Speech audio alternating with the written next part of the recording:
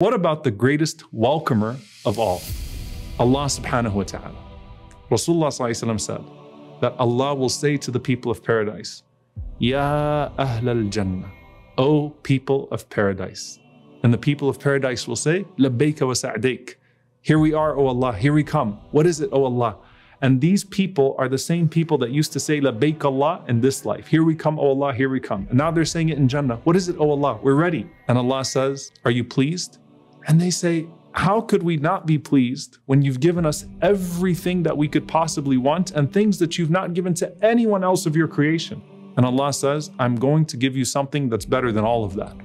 And they say, Ya Rabb, our Lord, what is better than that? And Allah subhanahu wa ta'ala says, I am pleased with you forever and I will never be angry with you again.